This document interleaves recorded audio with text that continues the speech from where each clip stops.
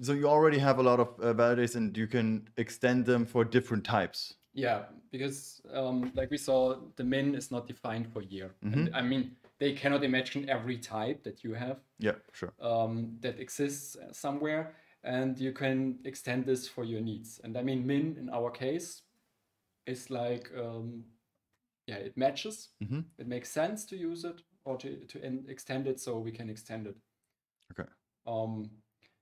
But with Hibernate Validators, you can also add new annotations and then use your own validators for these new annotations.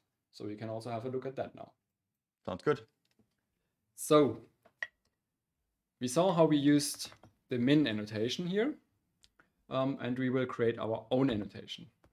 For this, we first have a look into the min annotation, because Hibernate Validator requires some stuff from us.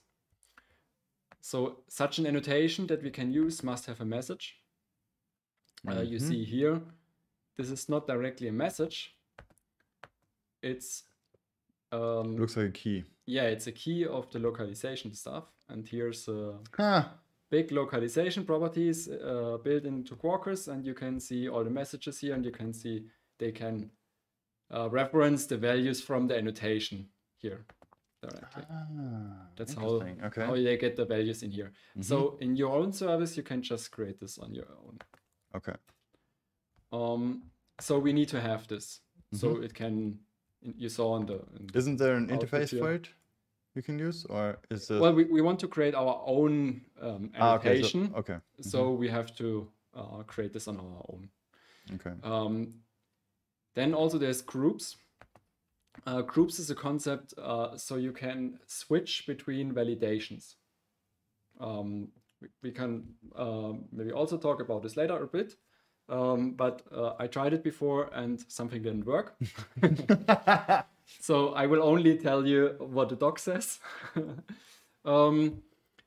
Yeah, so these are the most important ones. And then we also have here like the actual value we want to set. If we, for example, for our min, we want to set this 1,000. But we can also have multiple, like we saw with, did we see? Here. In here, we have integer and fraction. Okay? Now there's one thing. This groups thing requires an array of class.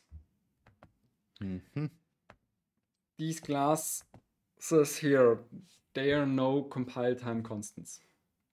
And Kotlin does not allow to build arrays with not compile time constants in annotations. That's a stupid limitation of Kotlin that exists since always, and I haven't seen a fix for it. Okay. So we're going to write in Java this time? Yes. All right.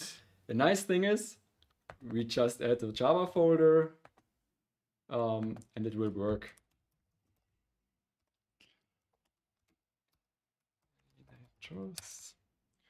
Just making the same package, because we will basically do the same as the min thing. Let's get this.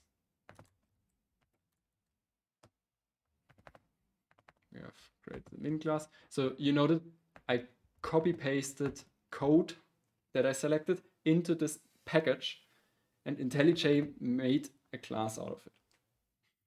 It's nice. Just amazing. So the target. Target is where you can put this annotation. Ah, nice. And I want to import everything. Why? And do it like that. Retention is when will this annotation be available? What does that mean? You can have it only in the source. So for example, for documentation purposes also, or for just for you, for you to see. Then you can have it in the class file, which is the compiled. Kotlin is first compiled to class file, and that is then later run by the JVM. And you can have it at runtime and then get access to it at runtime. Okay. So because we need to be able to use it during runtime. Mm-hmm. We need to make it runtime. That is Okay. not needed. That is not needed. That is needed. That is required. And that's from Hibernate Validators. It must be there so you can use it. Then the message. The min message might be okay, but we can also... Why is this not working? We can do our own message. We don't want to call it min, probably. We want to call it min year. I'm creative again. Year must be later than or equal to value. Okay. That's just stuff we have. That's not needed. Get rid of this. Okay. That's the basic thing we need. Okay. For Hibernate Validator to be able to work. The value you have, the long value, this is something you write into the decorator, or so you only need it if there's a value associated with it. Okay. If there's no value associated with it, then you don't need it. Yeah. Okay. For example, for not blank, it doesn't need a value. There's here no value. Okay. Oh, nice. And there's the Java convention that when you name it value in an annotation, then it's the default. You see here, I had to specify the name because it's called integer and fraction. And here I didn't because it's called value. So whenever you call it value, then it's very convenient. If you have multiple, then you probably name it differently. Interesting. Okay. So that's why we call it value, although it's not a very nice name. Probably you would rather call it like min year or so, which is much more speaking. And we always love speaking names. What? What we could do is we could make it an int, because years probably don't go too long. Number. So that's enough for us. Okay. Now we need to adapt our validator. Instead of the min, we want to use the min year. And obviously that needs to be adapted. And that's it. So of course, if you add your own annotation, then you need to add this validator here. But yeah. That's run this.